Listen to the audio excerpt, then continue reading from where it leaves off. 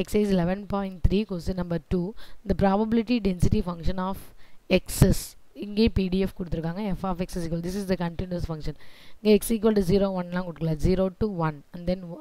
1 to 1.9 வரைக்கும் otherwise அப்படினு கொடுத்திருக்காங்க so find p of 0.2 to 0.6 and then 1.2 to 1.8 and then 0.5 to 1.5 so p of 0.2 to 0.6 இந்த அடியில less than or equal to symbol இல்லனால நம்ம அந்த நம்பரை எடுத்துக்கணும் so integral 0.2 to 0.6 f of x dx f of x ஓட value 0.2 ல இருந்து 0.6 வரைக்கும் பார்த்தா இந்த இடம் so x so we use the function x dx so x dx is nothing but x power n plus 1 by n plus 1 integrate பண்ணும்போது so x square by 2 upper limit minus lower limit 1 by 2 காமனா வெளிய எடுத்துட்டா 0.6 the whole square minus 0.2 the whole square that is nothing but 0.36 minus 0.04 subtract பண்ணும்போது 0.3 to 1 time 16 times so that is 0.16 times and then gp of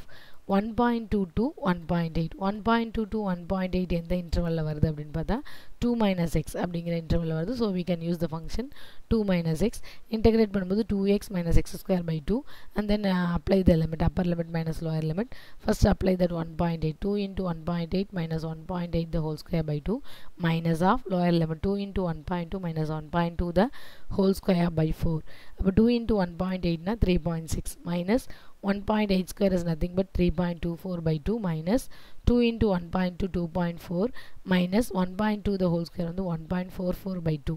the 2 table cut பண்ணா 1.62 இங்கே 2 table cut பண்ணா 0.72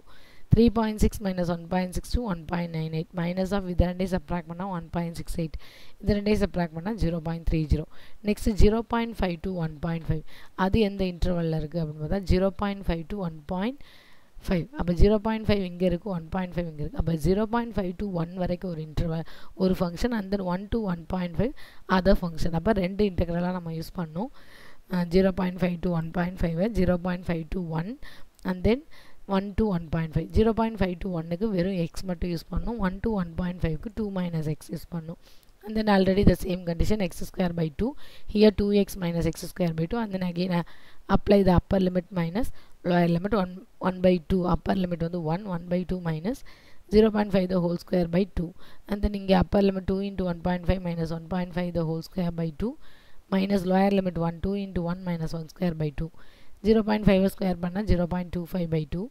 denominator same இருக்கறனால numerator டைரக்ட்டா subtract பண்ணலாம் 2 into 1.5 3 இது 1.5 square பண்ணும்போது 2.25 by 2 minus 2 minus 1 by 2 LCM எடுக்கும்போது 4 minus 1 by 2 இங்க வந்துரும் இங்க LCM எடுக்கும்போது 3 2 6 minus 2.25 3.75 by 2 minus 3 by 2 denominator same இருக்கறனால இங்க numerator டைரக்ட்டா subtract பண்ணலாம் 0.75 by 2 இங்க 3.75 minus 3 வந்து 0.75 by 2 totally 1.50 by 2 that is nothing but 0.75